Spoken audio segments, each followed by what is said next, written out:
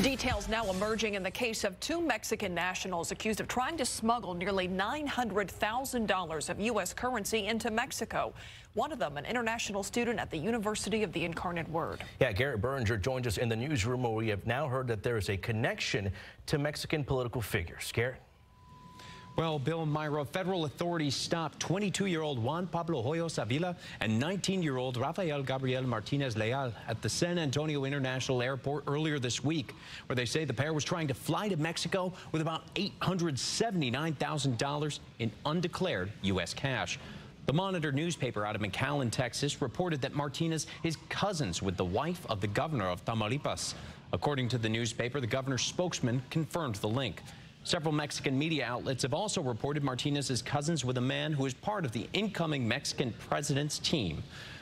Now, meanwhile, Hoyos has been a UIW student since 2015, and the university says he's registered for the fall semester. His major listed as business administration. According to court documents, Customs and Border Protection was tipped off about an attempt to smuggle out a large amount of U.S. currency. After having the plane sent to an inspection facility, CBP officers found cash wrapped in duct tape bundles and hidden in a fan box. Federal investigators say Martinez and Hoyos both copped to their roles in smuggling the currency, though the pilot and two others on the plane denied any knowledge. According to the criminal complaint, Martinez said for the past 9 months he had been coordinating the movement of cash all over the U.S. to San Antonio, where he'd smuggle out about $1 million a week to Mexico by private aircraft.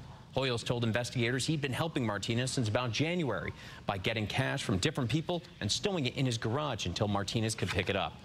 Hoyos wrote that he knew it was wrong and that it was, quote, something like undeclared cash or drug money. Now, both Hoyos and Martinez remain in federal custody tonight, though Hoyos does have a preliminary and detention hearing tomorrow morning in federal court here in San Antonio. We're hoping to learn some more details from that. Live in the newsroom, I'm Garrett Berger, KSAT 12 News.